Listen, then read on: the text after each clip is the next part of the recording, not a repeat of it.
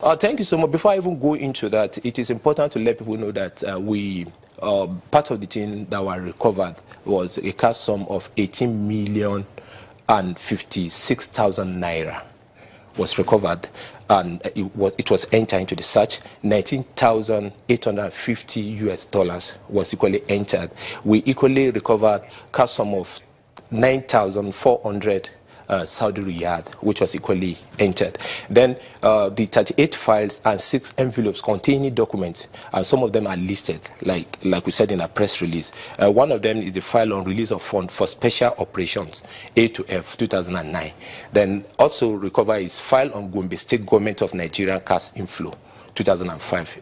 You know very well that the Senator Goje was previously the executive governor of Gombe State during the period. A file on project 2007, executive brief on how to fight opposition in Gombe State, strategy and tactics. And these are part of the file we are investigating, because you can, from the title of the file, you know it's something that police must investigate. Then equally, we have an envelope containing permit to operate an all-industry service company, special category, 2011. And we also have a file containing write-ups on how Governor Shekarau plotted the assassination of Sheikh Shekarau. And you know, this is a Nigerian. His death must properly be investigated. And these are part of the evidence that we can use in court.